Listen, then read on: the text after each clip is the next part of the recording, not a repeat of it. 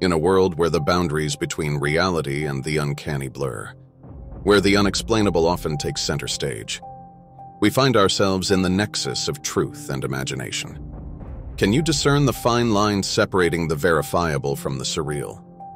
To decode the two case files that lie before us, one must unravel the tapestry of their own experiences and embrace the inexplicable that challenges our understanding. Welcome to a journey that transcends the ordinary, where the extraordinary beckons you to venture forth, in beyond the files.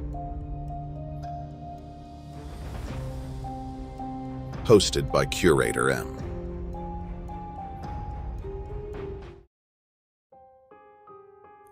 Truth and illusion often work side by side.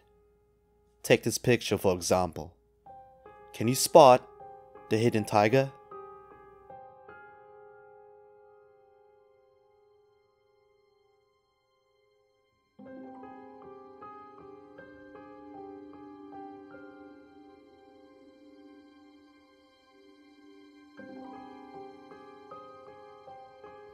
Again, two case file stories, and your job is to tell which is true and which is fake.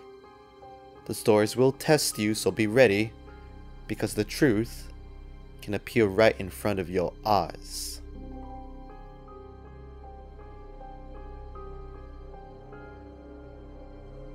Ever stayed in a hotel before? It's the most convenient way of stopping in the middle of your long journey and getting a good night's rest. Also, a nice change in scenery from the bullshit and stress of everyday life. Meet Anthony, for example. Looking forward to space camp, he ends up arriving a day early just to check it out. But unfortunately, it was closed for the day, and it won't open until tomorrow. Fucking idiot. He has no choice but to stay at a nearby hotel for the night. Upon checking in, he is not ready for what's about to come for him at night.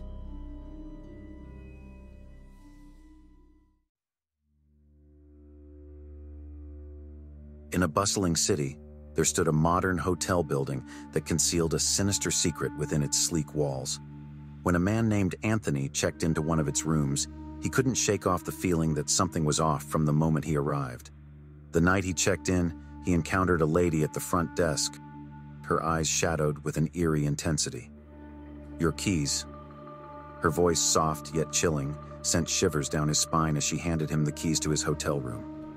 As he entered the elevator, he turned around and rested his back against the back wall. As he waited for the elevator doors to close, there was an awkward yet eerie silence. Right in front of him from a far distance was the lady behind the desk staring at him. Anthony started to feel very uncomfortable and was wondering how long she had been staring at him. Shifting his focus to the ceiling above to break the awkwardness, the doors began to close. "Oh, thank God," Anthony whispered.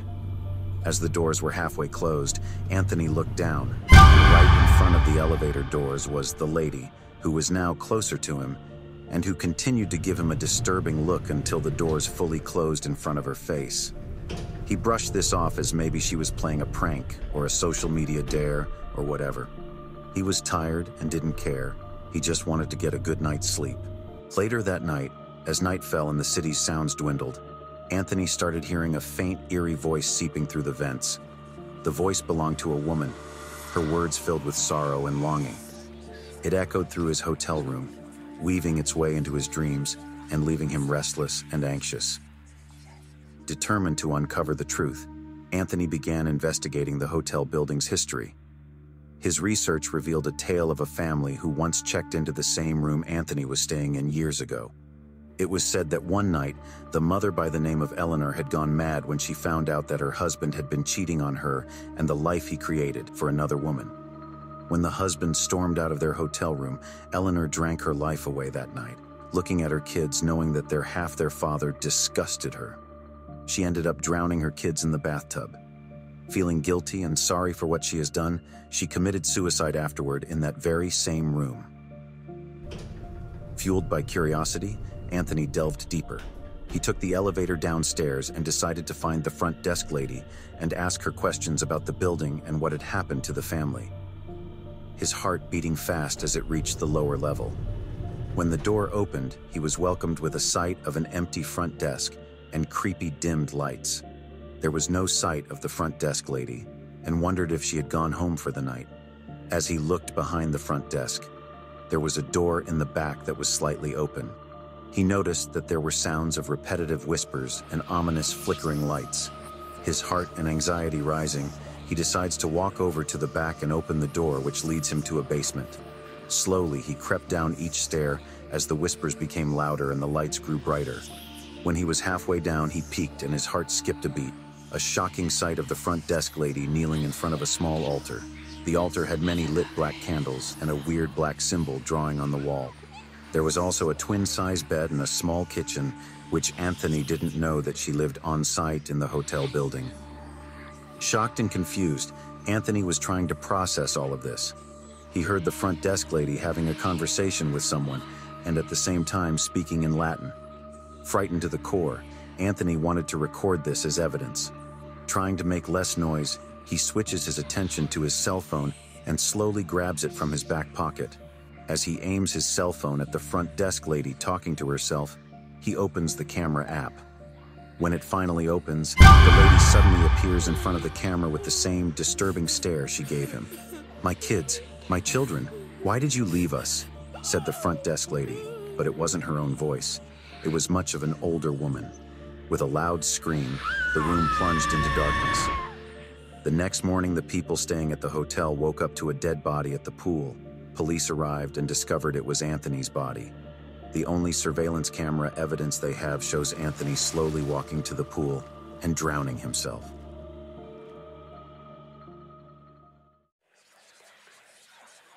Is Anthony really going crazy? Was it all in his head? Then how do you explain the front desk lady's weird behavior? Is she obsessed with the haunting history of the building that she turned to rituals to summon something or someone? How do you explain the surveillance camera catching Anthony drowning himself? Maybe Anthony had personal mental problems nobody knew about. Did this story come from my writer imagination? Or are you ready to check out? Here's a sneak peek for one of the case file stories in the next episode. 2 cleaning servants for a rich family discovers their daughter is the true definition of evil. On Beyond the Files. Take a look at this chair. A normal chair that is simply made out of oak. Many old antique artifacts hold a lot of memories and history as they are passed down from generation to generation. Me, Richard, a rich businessman and a collector of rare artifacts, who stumbles upon a mysterious chair.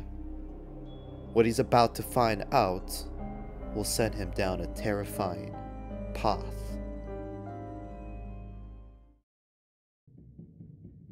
In the dim corners of a forgotten antique shop, hidden among relics of the past, there sat a chair with a dark and ominous aura. For years it had remained untouched since it was sitting on top of a tall closet, its history veiled in mystery.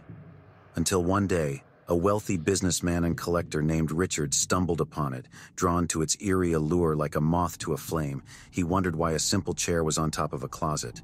Unaware of the sinister past that shrouded the chair, Richard purchased it, intending to add it to his collection of antique artifacts. As the chair found its new home in his opulent mansion, an unsettling energy seemed to seep into the air. The room in which it resided grew colder, the shadows deeper, and an inexplicable sense of dread settled upon anyone who entered. One day, a transporter worker dropped another antique artifact for Richard. Richard was busy with a call, so he decided to set it down in the collector's room. Suddenly, his eyes were drawn to the chair. Feeling tired, he decided to sit in it and rest until Richard was done with his call. When he sat down to finally relax, he felt a sense of depression and overwhelming dread. Richard was trying to get his attention as he ended his call. Feeling sorry for sitting down on the chair, the worker didn't know it was one of his antique artifacts. Over the course of the week, Richard's transporter worker died from an unknown cause. Richard wanted more information about the chair and gave the task to his assistant. Late one night and drunk curiosity getting the better of him, Richard decided to sit in the chair. As he settled into its hard oak surface, an icy chill coursed through his veins. The room seemed to pulsate with malevolence, and Richard felt an overwhelming sense of unease. That night, Richard's dreams were plagued by nightmarish visions, scenes of war, despair, and darkness. He awoke drenched in sweat, haunted by the horrors he had witnessed in his sleep. Convinced that it was merely his imagination running wild, he brushed off the experience. However, as the days passed, Richard's demeanor began to change. He grew increasingly paranoid, his once sharp mind clouded by irrational fears. He started to withdraw from the world, his wealth and success slipping through his fingers like sand. Friends and family watched in concern as he deteriorated, unable to comprehend the inexplicable transformation.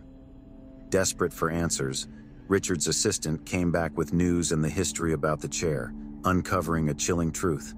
The chair had been used by Hitler himself before his fall in World War II. Legend has it that the chair was cursed by gypsies, bringing misfortune and despair to anyone who dared to sit in it. Realizing the gravity of his situation, Richard, late at night, attempted to rid himself of the cursed artifact by setting it on fire. Richard, at the end of his rope in life and finances, doused it with gasoline. As he took out a lighter and lit it, he began to feel an intense, sharp pain in his chest. His heart started to give out, and using every bit of his power to throw the lighter, he landed hard on the ground. Richard died of a heart attack that fateful night. Can a chair really curse anyone who sits in it? Could it really be the reason for the beginning of the fall of Hitler and the end of World War II? Then how can you explain the death of Richard's transport worker who died from unknown causes? Is this case file fake, or do you want to take a seat in this chair and ponder on the truth? Stay tuned to find out which case file is true or fake on Beyond the Files. Let's finally reveal which case file is true or fake. What do you think about Anthony and his disturbing discovery? True or fake? To a basement. Slowly, he crept down each stair as the whispers became louder and the lights grew brighter. When he was halfway down, he peeked and his heart skipped a beat. A shocking sight of the front desk lady kneeling in front of a small altar. The altar had many lit black candles and a weird black symbol drawing on the wall. There was also a twin-size bed and a small kitchen, which Anthony didn't know that she lived on site in the hotel building. Is this inspired by a true story? Not this time. It's simply an urban legend. It's totally fiction.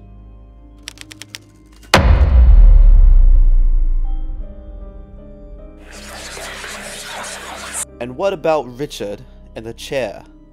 True or fake? About the chair, uncovering a chilling truth. The chair had been used by Hitler himself before his fall in World War II. Legend has it that the chair was cursed by gypsies, bringing misfortune and despair to anyone who dared to sit in it. Realizing the gravity of his situation, Richard, late at night, attempted to rid himself of the cursed artifact. What do you think this time? Can a chair really be cursed? Yes, this case file is inspired by a true story.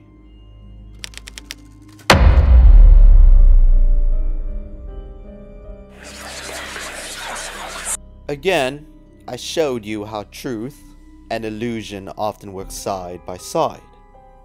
Were you able to separate truth from illusion tonight? Join me next time as we explore more Beyond the Files. I'm your host, Curator M.